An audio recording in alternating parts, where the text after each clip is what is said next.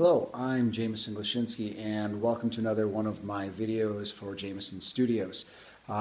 Made some really good progress. The construction is complete finally on the large sculpture that I've been doing. The weather today has been, well, lousy at best. It's been cold and rainy and wet, so we're going to shoot this inside and hope that it comes out.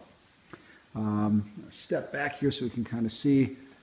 There's the figure. Start from our top. As you can see how I've got branches coming into the hands. We'll move around a little bit so we can get some depth and space. And the thing stands about 8 feet tall, maybe 7, maybe 8. It's pretty tall. Moving on down. And what I did today is I finished up the branches, the head, and then I went back and put extra steel in around the trunk to give it a bit more substantial look and a little bit more proportionate for a tree.